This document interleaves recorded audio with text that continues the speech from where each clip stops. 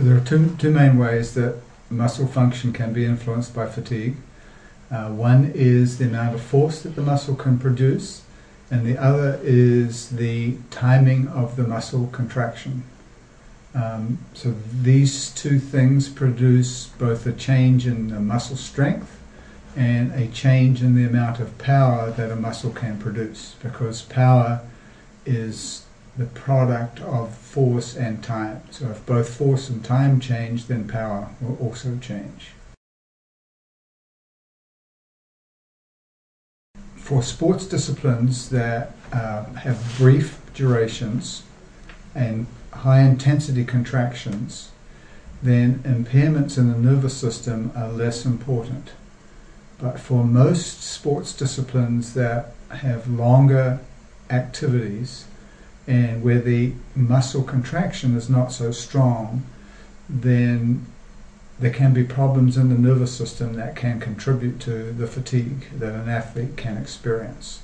So it's more or less the longer the activity, the sports discipline, the more likely it is that the fatigue is due to problems that have developed in the nervous system. As far as we know, the research suggests that glucose supplementation will not influence muscle strength, which is normally measured as in one very brief contraction. But if a contraction is sustained for a long time, then of course glucose supplementation will have a huge impact on the force that the muscle can produce. So again, this depends also on how big the effort was. So if the sports discipline has a very strong effort, then the recovery after that exercise is very quick. But if the discipline takes a long time and effort is not so high, then the recovery can take much longer, and sometimes it can take days. So this depends a lot on what you mean by fatigue. If you think of fatigue as a disabling symptom that influences physical performance, then there are two main sets of factors that influence fatigue. One is the fatigability of muscle, and the other is perceptions of fatigue. As far as we know, there are no physical characteristics of a particular athlete that predispose that person to fatigability, which is half the story, but there are predisposing factors that influence perceptions of fatigue.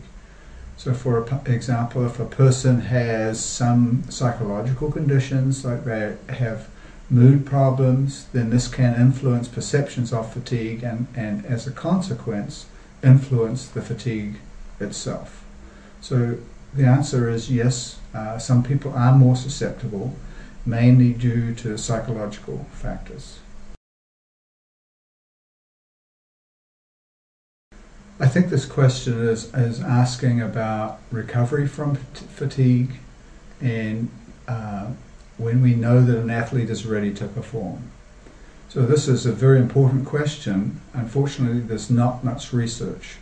We do know about how long it takes to recover fatigue from different types of contractions, but there are really no good ways to tell when is the best time for the athlete to return to competition. And this is important in different types of disciplines, especially when you have competitions at every other day, for example. You need to know how long it takes for the athlete to be ready to perform, and there's no good measurement of that yet.